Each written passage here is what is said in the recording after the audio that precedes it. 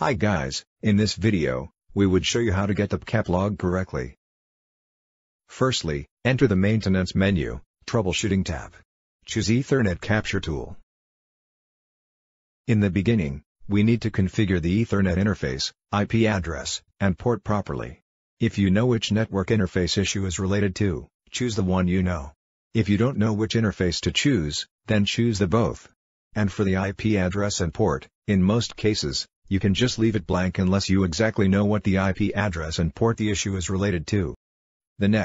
It's very important to know the principle of the log capture before we capture the log. See the following figure.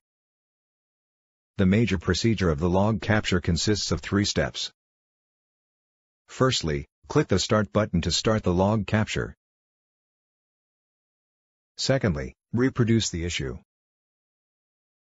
Finally, click the Stop button to end the log capture. Okay, now let's try to capture the log for a Linux-related call issue for instance. Click the Start button, then reproduce the issue.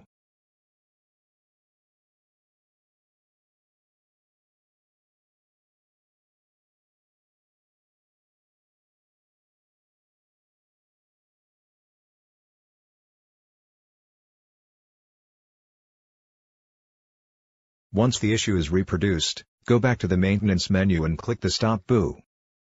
Finally, click the Download button to get the Pcap log.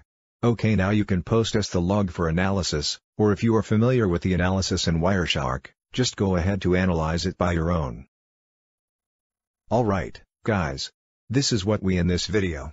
Don't forget to subscribe to our channel.